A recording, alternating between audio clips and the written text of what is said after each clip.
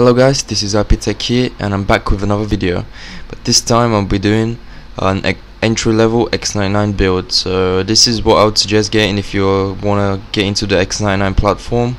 This is these are the components that I would advise you get if you want to upgrade to an X99 system. And if you plan on going with the new Skylake, which was released yesterday, then I would recommend that you go for the X99 build, because I think it's gonna last longer. And from what we've seen so far, the Skylake CPU is only gain about 10%. I think it was about 10% more than the previous Haswell CPUs, like the previous i7s and i5s. But this should give you more performance and better value for your money, since the price for like the processor I'm using, which is the i7 5820K, it's pretty close to the i7. It's going to be pretty close to the i7 6700K. So, and for that little price difference, you gain extra 2 cores and 4 threads. So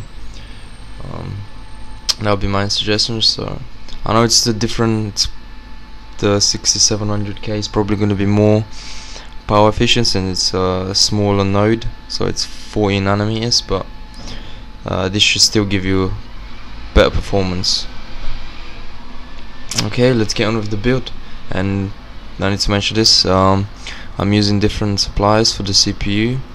I'm using ARIA PC, as you get a better deal there. But if you're not comfortable with ARIA PC, you can get from Amazon still for about £8 more, so it's up to you if you're not comfortable using ARIA PC.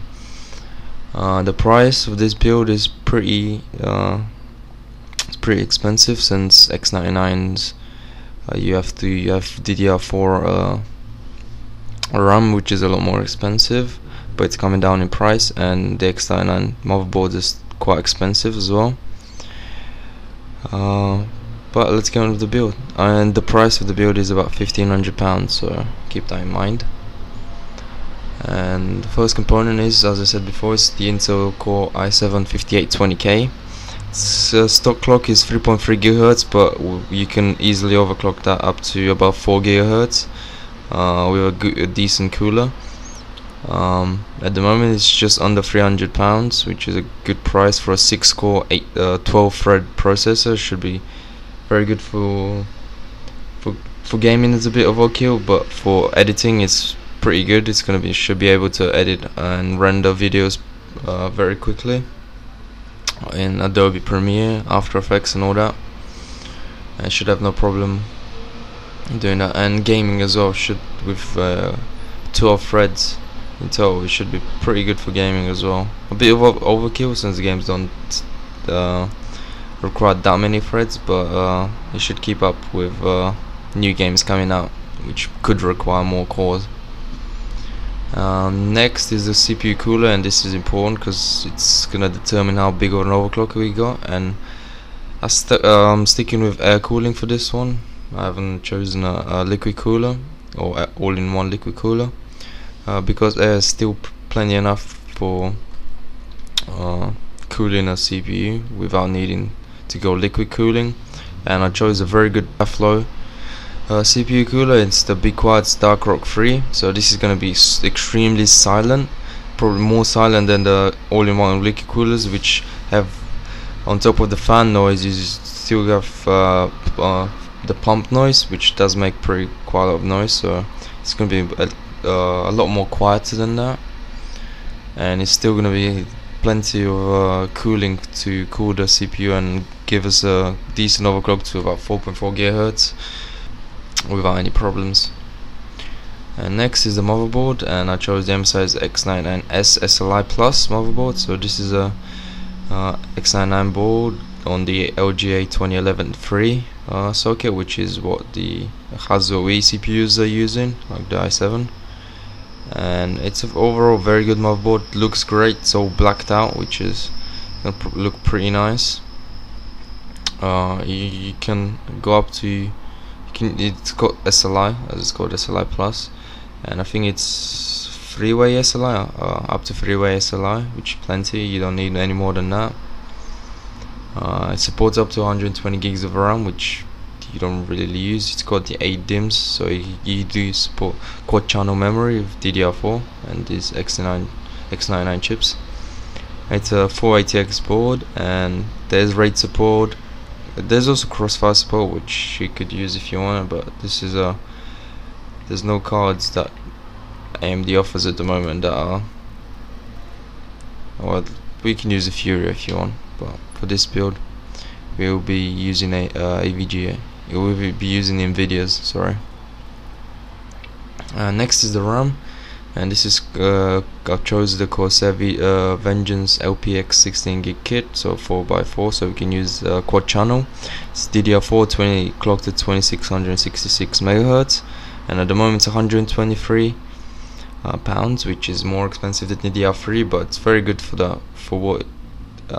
DDR4 memory, as it used to be like £100 more a few months ago, I think.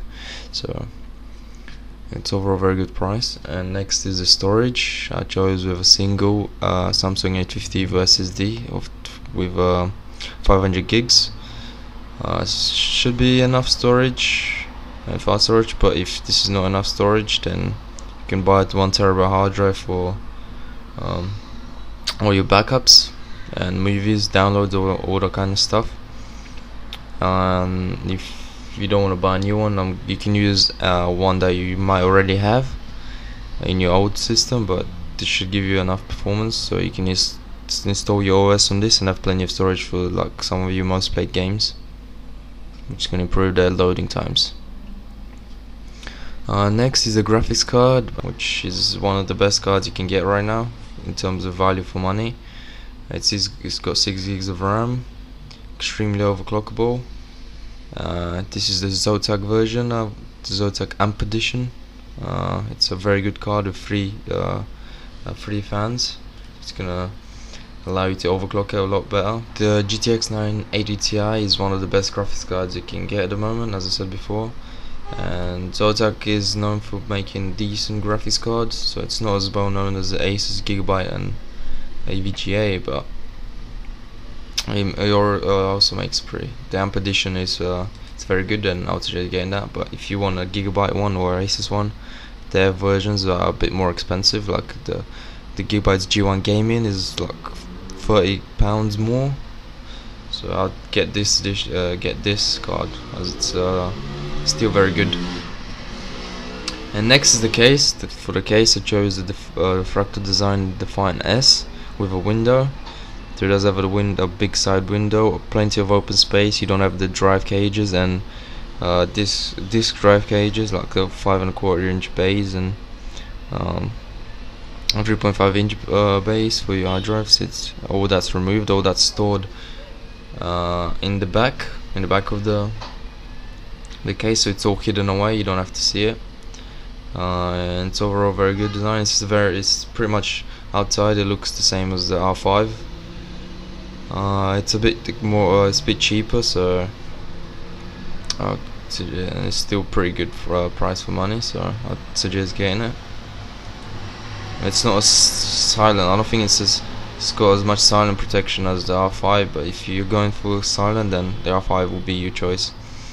And next is the power supply, and this is an important component, as the i7, especially overclocked, is gonna use quite a lot of power, and the graphics card as well overclock. So if you're overclocking both, it's gonna be pretty high power consumption. That's why I compensate for that with a 850-watt power supply, which is a bit of an overkill for this system.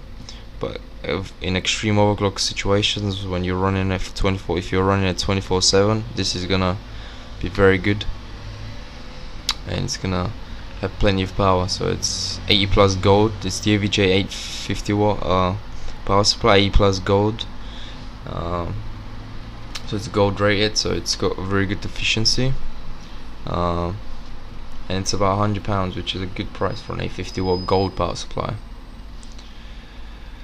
And this is it for the build, guys. Hope you enjoy it, and see you in the next video.